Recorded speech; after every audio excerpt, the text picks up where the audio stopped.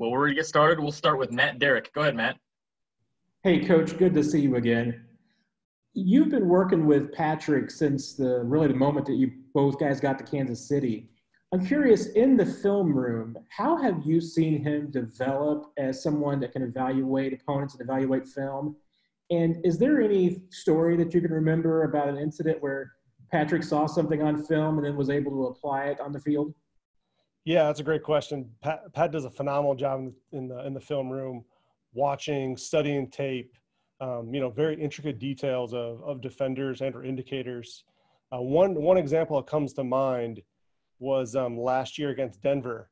They had brought one pressure, we were playing Denver late in the season, and they had brought a pressure maybe midway to early in the season, and really it was only one time they had shown it, and we had watched it. Throughout our blitz cut up, but them only bringing it one time, Pat was able to diagnose it, and they actually brought it in a game.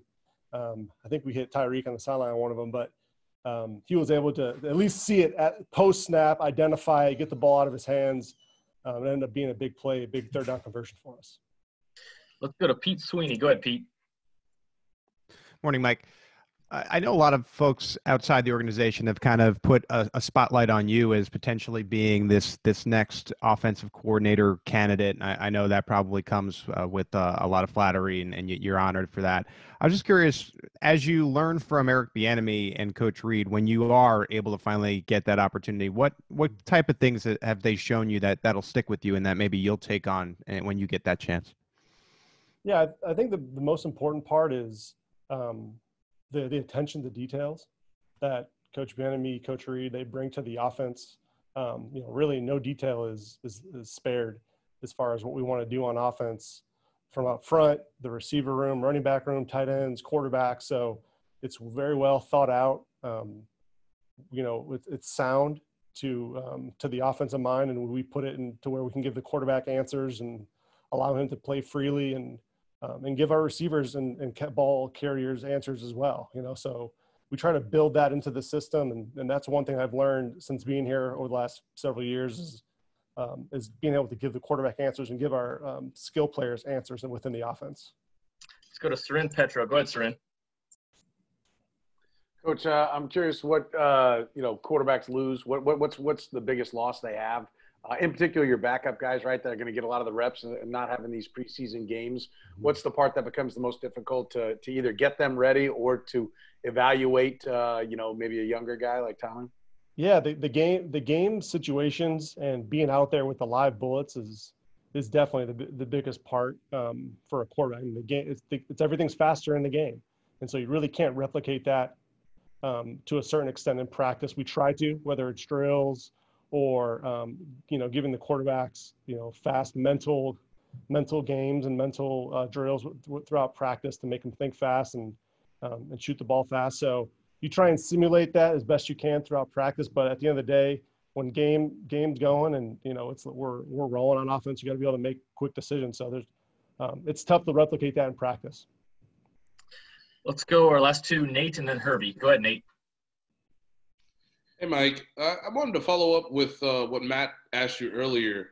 Being a former NFL quarterback, understanding the awareness and the vision you have to have on the field, whether it's watching film of Patrick over this offseason or just in person in live moments, just what impresses you most about Patrick's awareness, given everything that's required from the quarterback position?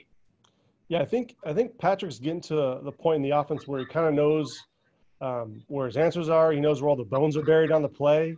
So he's able to kind of anticipate like the counter moves within the offense to where, okay, if they're going to – I know that if a defense does this, kind of puts this play in a bind, well, I know my answers to get out of it. And so I think that's where he's kind of grown the most from last year to this year and going into this year really is really knowing where the bones are buried and the weak spots in the plays are. Let's go to Herbie with the last one. Go ahead, Herbie. Hey, Coach, I'm going to take you back to your playing career. You've had the opportunity to be around the likes of Tom Brady, Adrian Peterson, even A.J. Green, your stint in Cincinnati. And obviously, they're all mega superstars. You now have one in your own quarterback room in Patrick Mahomes. What are some of the similarities for their mental makeup on how they are able to handle the spotlight that comes with being a mega superstar? No, I appreciate that question. You know, and to be fair, I probably wasn't around those guys long enough to really give a great answer to speak on them personally. But I think the thing that Pat brings is his competitive spirit is incredible. I think he's able to lift and build up the guys that are in that huddle, build himself up as well with his confidence. I think that right there is in his competitive spirit, confidence and competitive spirit. That's what separates him, and that's what makes him great, I think. Coach Kafka, we appreciate the time today. Thank you. Thank you.